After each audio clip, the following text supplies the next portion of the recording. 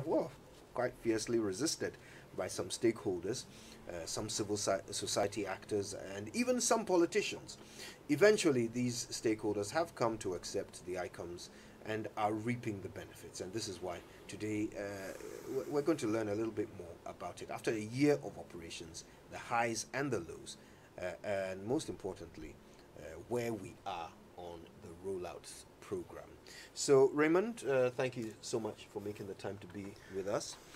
Thank you. Thank you.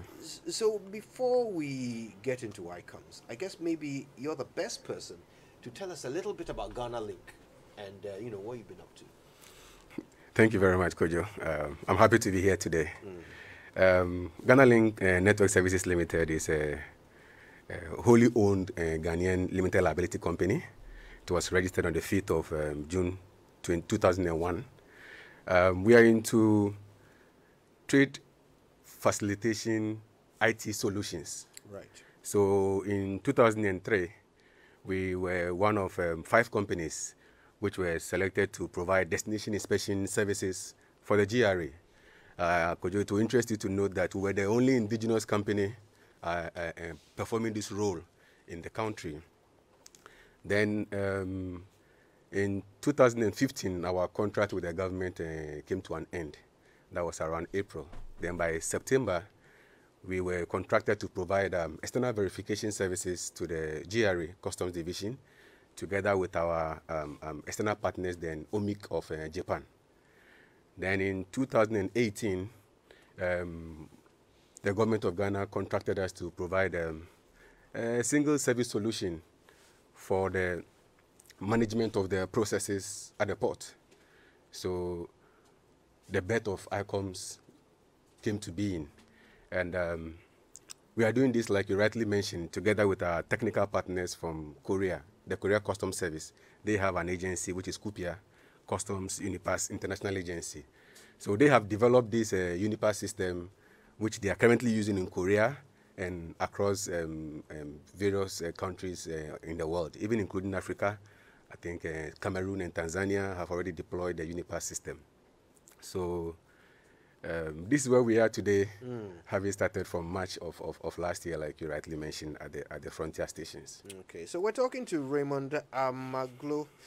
He's the Director of Operations at Ghana Link Network Services Limited. They run ICOMS at the ports. So are you satisfied with the performance of the new system, Integrated Customs Management System? Well, indeed, we are more than satisfied. We are very proud of ourselves, considering what we have been able to achieve within this relatively short period of time. 1 year, and considering that not many gave us a dog's chance to be able to deliver, we are very proud. Of course, we're not resting on our oars. There is a lot that we still are yet to do. As you may know, the system is being deployed in 2 phases. We are currently done with the deployment of the phase 1 modules, and work is seriously ongoing for the deployment of phase 2 from the end of this month towards the end of the year. So we are very proud. The benefits are quite obvious. With regards to trade facilitation, we currently are able to clear goods from the port within a matter of a day, all things being equal, sometimes in a matter of hours. And there has been a huge cost savings to the business community, because you would have to go through this system. It's an electronic system. You could work on the system from the comfort of your home, from the comfort of your car, your office, and you would do all the processes. The only time you would need to go to the port is when you physically have to go for what they call a physical inspection, and then you take delivery of your goods from the port. So the true paperless port system is at play at the ports currently, and we can confidently say that this system favorably compares with systems that are being used in advanced countries across the world. And when you talk about the revenue, since the deployment of ICOMS in June of last year, on a month-on-month basis, we've seen an increase in the revenue that is generated by the GRA, and when you talk about the security of the goods that are coming and going, the risk management model is such a robust system, such that the security is very tight at the port. You wouldn't hear of a situation of a container missing at the port. It's not possible under ICUMS currently. So we are very happy. So you've talked about how you're proud of what you've done over the period. Now, when it started, are you saying you haven't encountered any challenge? When it started, the freight forwarders had lots of concerns. They talked about when it comes to even vehicles, their classification. They couldn't put in the models and all of that. So I'm sure there's been challenges that you've been trying to solve over the period, isn't it? Very, very much so. In fact,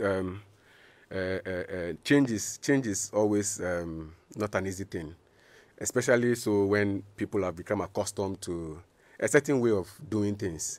So when we were telling people about the promise of ICUMS, people did not really understand or appreciate it. It affected our ability to provide adequate training for all the stakeholders. Like I mentioned, this is a single system. You play every function or activity from beginning to end on the system, and you needed to be trained on how to go about it because it's slightly different from what used to pertain.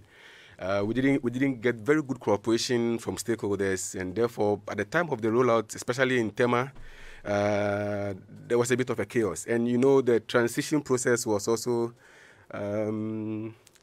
probably not the best under the circumstances, but it also, in a way, affected our processes because, people had already started transactions in the previous systems, and then when the previous systems were off, there was a difficulty with them to proceed because we didn't have those records in our system. Yes. But eventually, we have had very, very good cooperation from all the stakeholders, our freight forwarder fraternity, our terminal operators, our shipping lines, airlines. They've all come around, and we've had very good training sessions for all of them. Training is a continuous thing we are doing.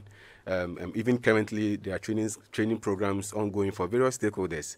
We've also made available manuals and videos of our processes on our website, external.unipasghana.com. Okay. So, and we continuously engage with the stakeholders. Talking about records, you not having records from, the previous transactions. I remember at the time it was one of the main issues. How did you get over it? How did you solve that? Did you get them eventually?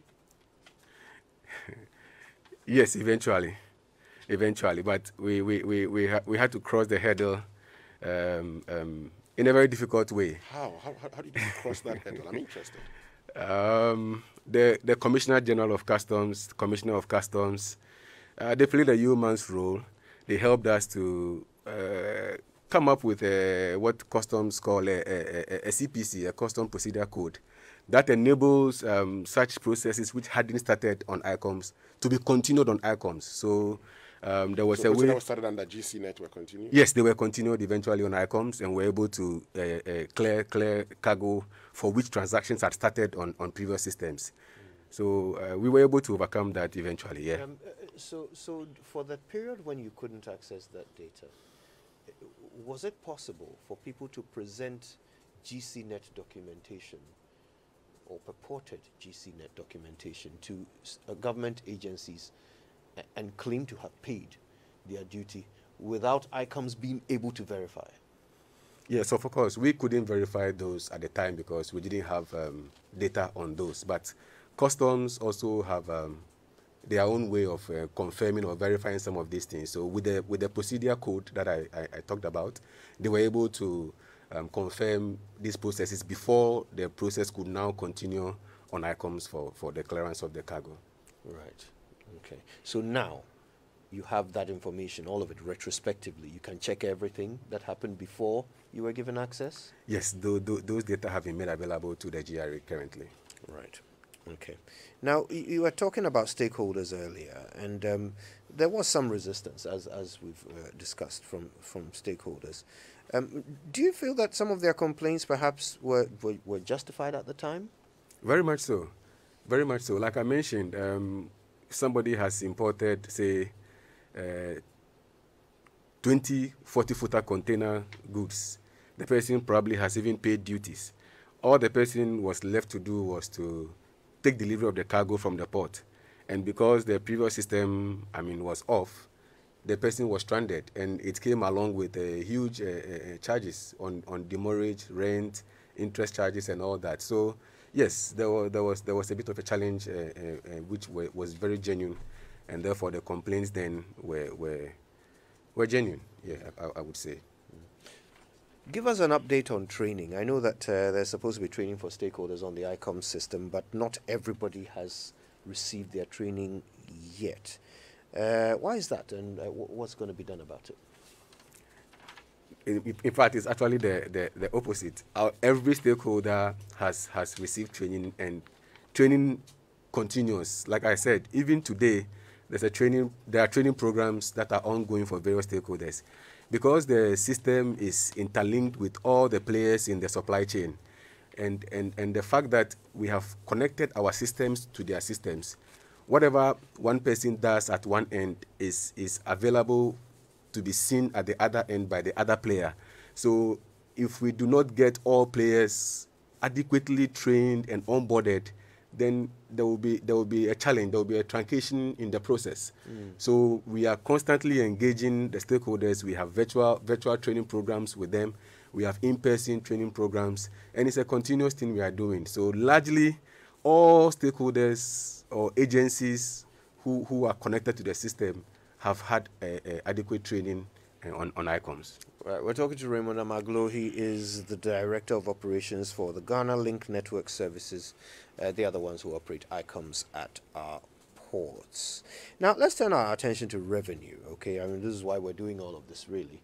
And one of government's main drivers for bringing in ICUMS. So, how has that situation evolved? Has it improved? Yes, revenue has improved quite significantly. Right from June, when the system was deployed, we've seen an averagely around 30% increase in revenue, and this is because the system is quite robust. If you have not fulfilled a certain requirement, the system would prevent you from being able to proceed to the next stage.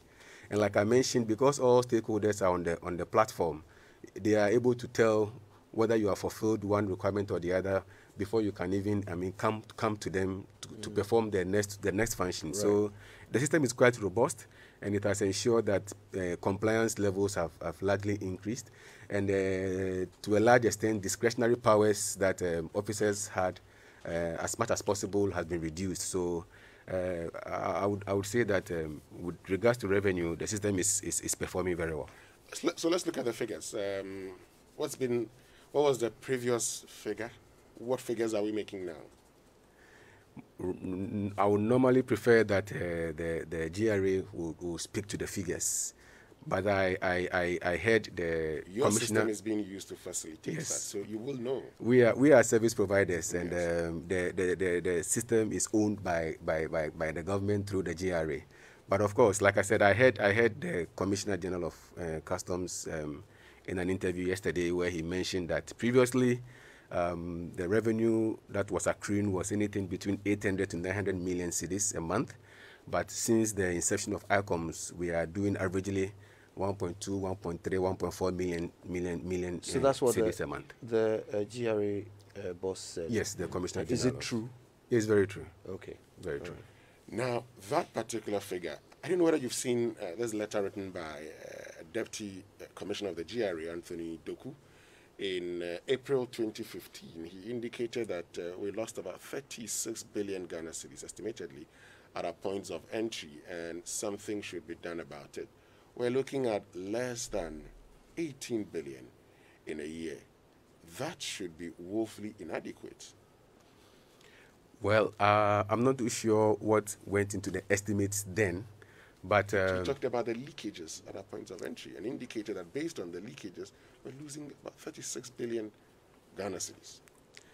Like I mentioned, I'm not too sure what went into the projections. But as I have explained, with the introduction of ICUMS, a lot of these loopholes have been blocked. As I mentioned... Not all of them, a lot of them, not all of them? Of course. It's not everything that is managed by the system. there are human beings who are having to play various roles on the system. So to the extent that leakages can be plugged, the system is working at that. And on a constant basis, based on engagements we are having with stakeholders, we are improving the situation. So you say that you have not blocked all the loopholes, all the leakages. You are working to ensure that is done. Yes, we are working to achieve that goal eventually. But like I said, to a very large extent, the system is that robust. Yeah. So we're talking to Raymond Amaglo, he's the Director of Operations at Ghana Link Network Services Limited, the operators of the ICUMS system at the ports. So tell us, Raymond, single window, paperless modules, are they also part of the ICUMS that you're running? Very much so. As I've already mentioned, it's an end-to-end system. So all the players play their role in the system. You log in with a single login account. You perform all your roles. Now, if you need to obtain certificate, license, or permits from the various MDAs, you do the application once on the system. And once you do the application, all the various stakeholders receive your application, and then they give the necessary approvals. Once you have obtained the approvals, customs are notified. You are able to obtain assessment of your declaration. Once you obtain your assessment, you make payment, and all these are done online. You make payment, and then the next thing is for you to wait for the arrival of your cargo. That is, if you had used the clearance option pre-manifest declaration. This option is that different from the direct cargo delivery? Yeah, very, very different. Okay. The pre-manifest declaration enables you to make a declaration ahead of the arrival of the vessel. So you make applications to customs with your bill of lading, parking list, invoice, other documents that you have. Once you have obtained them, you make the application, customs does the assessment, gives you a feedback right on the system with a bill, which you, the declarant, can accept if you are comfortable, or reject if you are not, and then an appeal process starts immediately. But once you accept, you make payment at the bank, and then you wait on if it is 2 weeks, 3 weeks, 1 month, how long the ship arrives. Once the ship arrives, you just need to now go to the port, go through the clearance process to take delivery of your cargo. Yeah.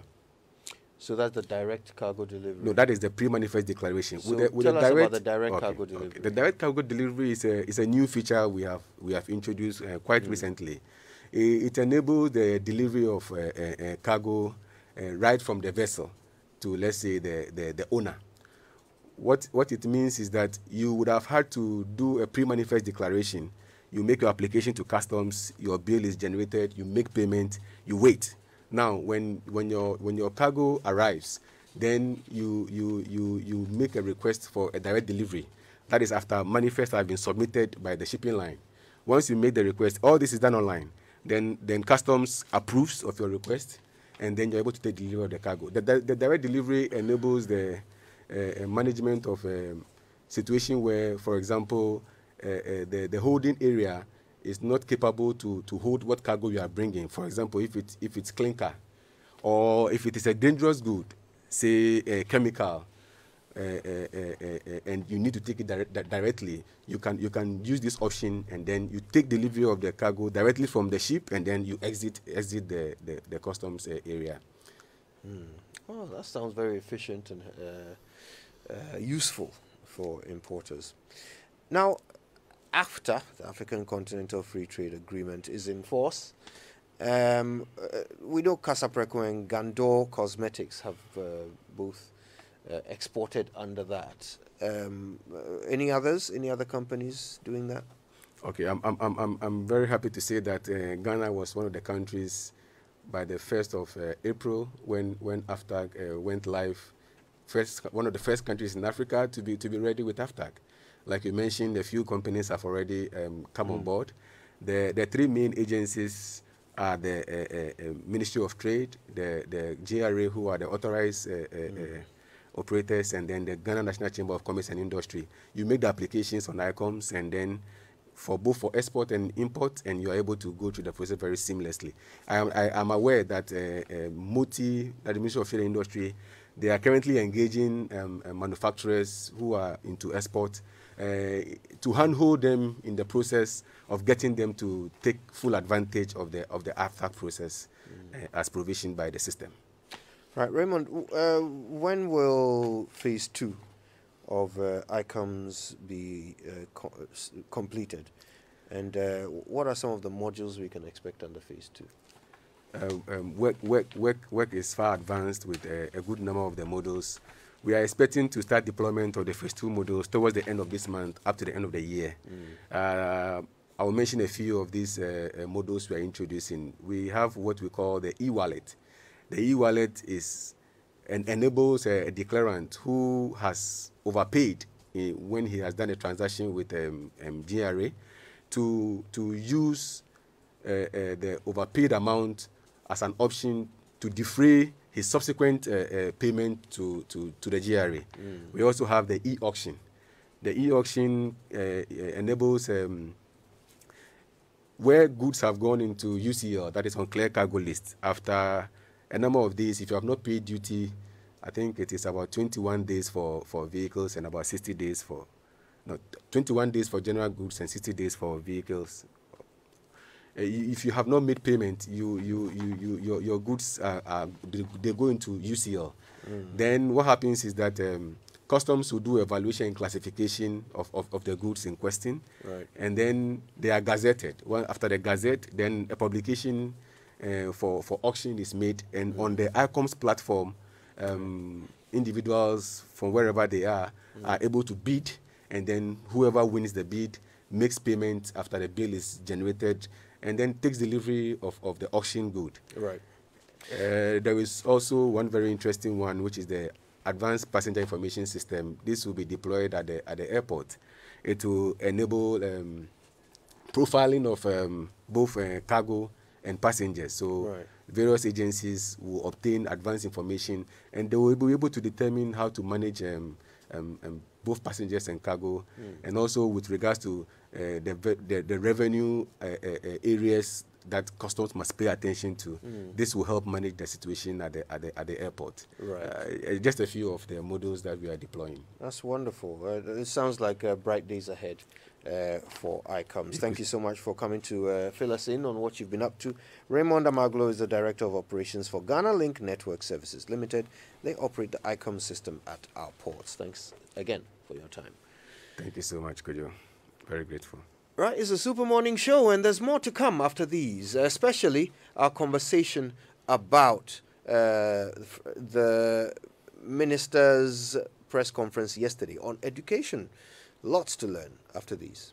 We are going to live within the president's promise of 5 to 7 years to eliminate double track. The president has committed to that, and he's doing that. Talk about infrastructure. 1.5 billion potentially available for school construction. Have seen buildings in school